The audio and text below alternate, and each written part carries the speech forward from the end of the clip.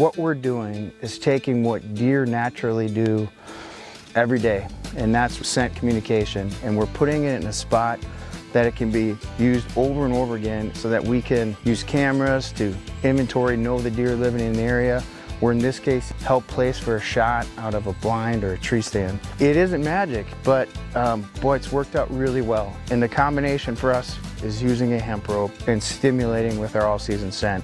This hanging in the woods is getting more interaction because there's more scent being deposited and held on the rope than a branch or a vine or those things. So we've just seen hemp rope be so successful for us.